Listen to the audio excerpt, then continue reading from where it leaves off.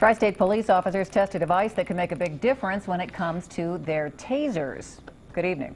At least 5 police departments say they want to be part of a pilot program for testing that some say makes taser use safer.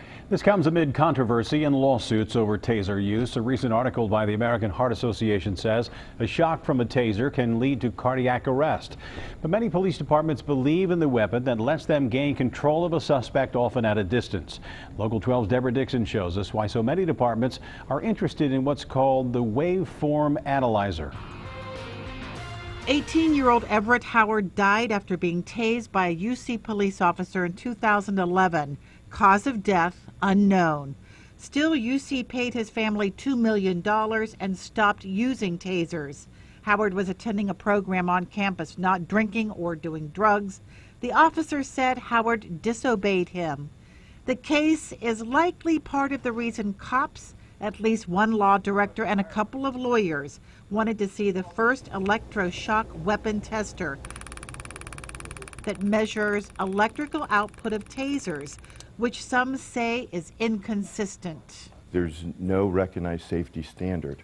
Former Navy SEAL Ken Stethem is the inventor of Axeos. He says measuring output is sometimes done after a taser-related death. That's like getting a weather report after Katrina. If you test after a death, it doesn't do as much good as it does before. This laser speed gun is calibrated every day, an intoxilizer every 7 days. A taser, never. I believe that all these units should be tested just like all the other law enforcement tools are tested. We should have uniform standards for testing, for measurement, and for post-incident investigation so that we know what just happened. Not everyone's sold. The Cheviot Chief wants to know what output is safe and what's not. Where is the safety line drawn? And so far I'm still looking for that line. And who can draw that line? Someone who's much smarter than I am. Colerain Township is part of the pilot program, but its electroshock weapon of choice is not a taser.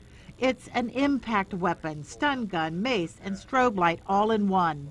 The liability was coming back upon the police officers themselves, and it just wasn't acceptable to me anymore. So I removed the tasers from service.